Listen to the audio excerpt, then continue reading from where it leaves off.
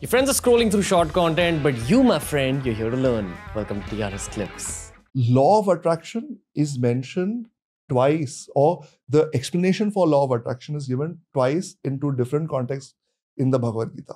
One is a linear growth where you have a goal in mind, you attract the circumstances and you hit that goal. The second one is quantum results. Okay, so the linear results are, say, if I want to achieve a certain size or, growth or a promotion or something like a very specific goal in my mind. Krishna says, ye yatha mam prapadyante tam sthathaiva bhajamyam mama vartmanu vartante manushya partha sarvashah. Which means, as one worships me, that is how I manifest to them.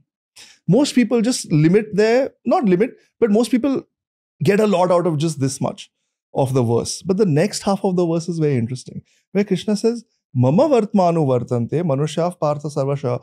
Everyone, in whatever they are desiring and whatever they are wanting, are propitiating me alone, are calling on me alone. So Bhagwan, through his Daivik power of Maya, grants what we are drawing. Yeah. So what ends up happening sometimes when you think about Maya, you say, oh, Maya is wrong, Maya ko chhod do. You have to get out of Maya. Maya is the simulation. Maya is the potent energy of the Lord, which we can also go into depths about because these are really beautiful, deep philosophical concepts. But we often, in colloquial language, we say Maya is illusion, illusory, and which it is. It's an illusion. But it is an illusion in which we are existing. So the beauty of Maya is that you can utilize Maya to achieve your goals. Now, it depends on what your goals are, right? You can use it to achieve the goals that you have in the worldly sense. I want a house, I want a partner, I want blah, blah, blah. By focusing on that goal, and then Bhagavan says, Ye yatha mam prapadyante tam sthathaiva bhajamyam. As they worship me, if they worship me as a relationship, I will manifest as a relationship. If they worship me as money, I will manifest as money. If they worship me as promotion, I will manifest as promotion. What does that mean if you worship me as X, Y, Z? So ultimately, anything that we are desiring comes from Bhagavan alone. You mean the desires are put into our head because of God? The desires come from, the ultimate desire for anything is what? Happiness. Whether I want to drink a glass of water and I'm thirsty, or I want to get married and have, a family. Ultimately, I think that this will give me happiness. Okay? The problem is, rather than searching for happiness, we search for the interim steps. And Bhagavan understands that. And he says, I will create a system for you. I will create an arrangement for you where you ask for what you want and that system will give it to you. Yeah, that is the same thing as law of attraction. And Bhagavan says, 4 types of people come to me. Chaturvidha bhajante mam janaf sukruti norjuna. Artho jignasur artharthi jnani cha bharatarshaba. 4. So 4 types of people come to me, Arjuna, worship me. Artho, one who is distressed. Oh Bhagavan. Or I am broken up. I need a partner. Or I'm really struggling financially. I need more money. Distressed. Jignasur, one who wants to learn. One who has some desire to learn. And that could be spiritual learning or it could be worldly learnings as well. I want to learn. I want to learn the molecular structure of this water. So that ultimately, that's also a desire. And that's also going to Bhagavan. Artharthi. So one who wants material growth. Yeah, material possessions and so on. And Jnani. All 4. So all 4, which in these 4 categories, we can put all of us and all of our desires at any given time. What is Jnani? Jnani is one who is searching for knowledge, highest spiritual knowledge. Spiritual growth. And self-realization. Yeah. Okay. So if we think about all of our desires, we can put them in these 4 categories broadly.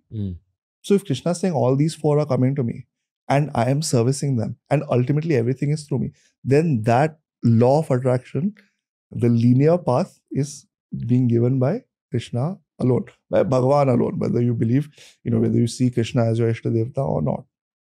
Bhagavan alone is giving all that. That's the linear path to law of attraction. Then there is the quantum path, which is you start to see results that you had not even expected. There are quantum results happening. Quantum matlab what? In all directions, things are growing. In your health, you're growing. In your relationships, you're growing. In your work, you're growing. And that is having radial effects. You grow in your work, you mentor someone, they grow. They mentor someone, they grow. You earn some money, you spend it, you create a new industry, then the new people come in, they grow. And you're also growing. These quantum results are happening on all sides. That quantum results, Bhagavan talks about in the form of yajna. Now, yajna is a phrase that most people are familiar with. Havan, another word for Havan is yajna, fire ceremony. Yeah. Now, yajna, today we understand it as, we understand as sacrifice because that's the English translation. But it's much deeper than that. Much, much deeper than that. Because sacrifice creates this idea that I'm giving up something. But actually it is an expression of abundance. That I have so much that I am thankful for it. And I'm saying that this has not been created by me. I am pouring myself into this. I'm pouring these offerings into the fire for Bhagavan, for the divine who has made all of this possible. How do you say? In the Vedas, where they talk about Karma Kand, there are clear instructions for yajna. How should it be? And typically what used to happen when these big yajnas used to take place, everyone in the community used to come and contribute. So some person would bring the grain, someone would bring the firewood, someone would bring the ghee, and someone would erect the tent, someone would clean the space, someone would come and chant, someone would cook the food. So it was a community gathering. And this principle of yajna, today also we see Sarvajanik Ganpati. If you're having a puja at your house, I'll come, I'll bow down, I'll leave some cash. That is also a form of yajna, participating, community participation. But yajna comes from realizing that there's something higher at play here that I am not doing. Then when we take the I out of the equation, then suddenly our insecurities go, our fears go, our likes, dislikes, preferences, ye hona chahiye, wo nahi, that clears away. And more of us is present in that moment to participate. So what Bhagavan says to Arjuna in chapter 3, chapter 4 of Bhagavad Gita is you participate in this war. Participate in your job, whatever your job is. Participate in it with yajna spirit. Participate in it by taking that I-ness and my-ness, take it out of it. Think that this is, I am expressing my abundance. I recognize that there's a higher power in play and see what happens. That's the law of attraction according to Hinduism. That is the law of attraction with quantum results. Where you flow with life and you say that, yes, I'll put in my effort, but actually the results are totally dependent on the higher power. You recognize that there's a higher power at play, playing through you. And we stop getting in the way with our likes and dislikes.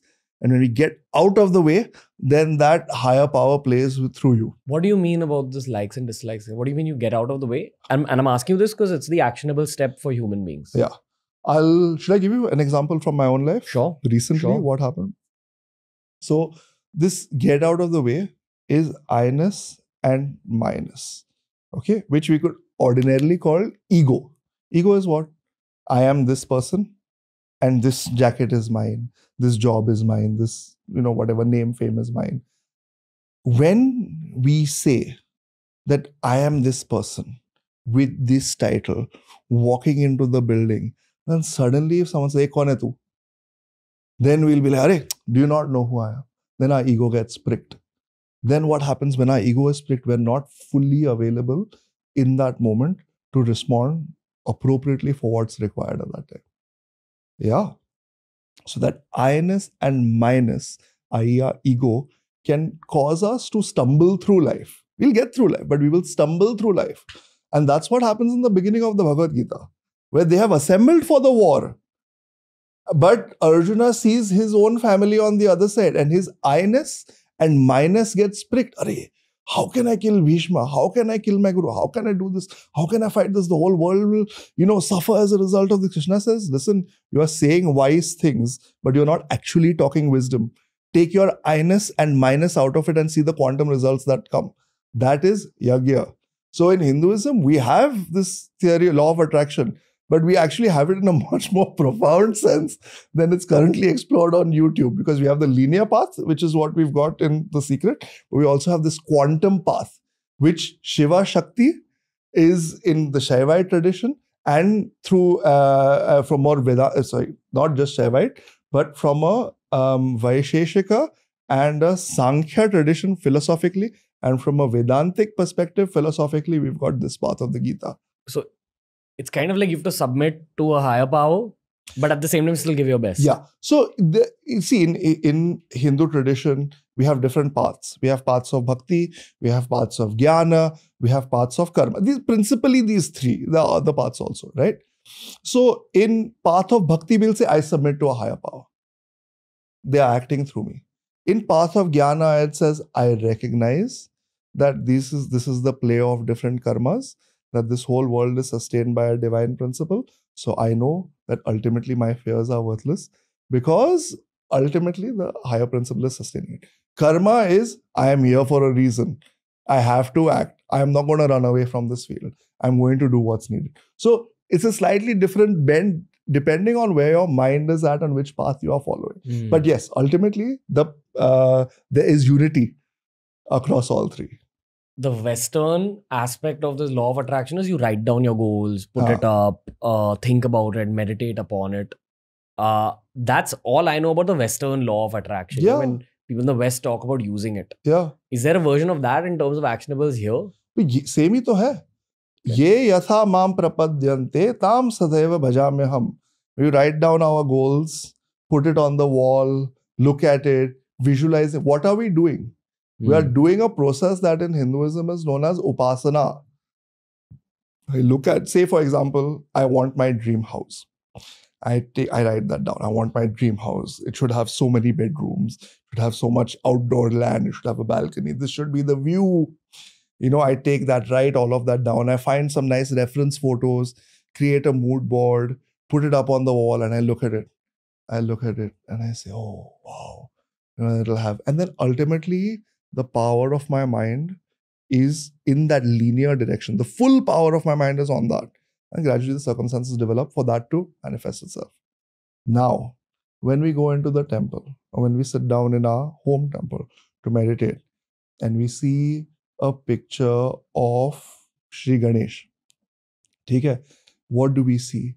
We see all of the same attributes of that.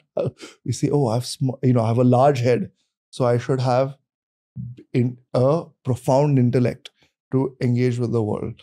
I have large ears, so I should listen more. My mouth should be covered, so speak at the appropriate time. I should have a trunk that is so I should navigate the world well. That trunk can pick up a log and can pick up a pin. It's very malleable to the situation. I have a large belly, so I should be able to digest everything that the world throws at me. I have 4 hands, which means I should be dexterous in the actions that come to me. I have a pasha and an ankush, which is a noose and a goad. So I should be able to push myself in the right situations as well as hold myself back in the right situations. So just as we are absorbing the visualization of a mood board in the Western concept of the law of attraction, in the same way we are absorbing the divine qualities of the Lord through the process of upasana. Now, upasana in colloquial terms, we mean darshan. So what do we do when we go take darshan of the deity? We go to the temple, dekha, namaskar kiya, ek pradakshina kiya, and we leave. Or we sit down for a period of time. But real darshan, let's sit there for a moment. Let's observe the different qualities of the deity. Observe the form. Reflect on, why does Bhagavan have some deities? Why do they have 4 hands? Why do some have more hands? Why do some have weapons? Why is someone on a lotus? So this process of upasana creates connection. That connection creates depth. That depth creates manifestation. Yeah. So Krishna's what he's saying. Ye yatha mam prapadyante. You can either think of him as his form in a deity and absorb him and connect with him and manifest, or you can think of him as house and he'll manifest. He's very willing. I'll manifest it for you through Maya. What do you have to do? Just desire. But who are you desiring for? Be conscious of that. Yeah. Am I desiring for myself or for my greatness? Or am I desiring for my evolution? And we can desire for our material things also for our evolution. May I get the right amount of money so that I can do good in the world? Lakshmi ji, may Lakshmi ji come to me so I can do Narayan Seva. Where do we see Lakshmi ji? At the feet of Narayan. So she is also doing Narayan Seva. So may material growth come to me so that I can use it for a higher good. Got it. So when your law of attraction is associated with spiritual growth and you submit and you still work hard and do your duty well, like give your 100% in your work, these 4 factors come together and actually give you your goals faster. Quantum growth happens. If you think about India's history, we were Sone ki chidiya at one point, as they say, a quarter of the world's GDP, even up until relatively recently, in the last few hundred years, was produced and consumed in India. How did that quantum growth take place in ways that didn't happen elsewhere in the world? Because these were the underlying principles of society, where we recognized that I have to act for a higher goal, and I have to act minus me for a big vision. So then those big visions started to manifest. Lots to absorb. So if you enjoyed this video, make sure you check out this playlist for more videos just like this. It's TRS Clips.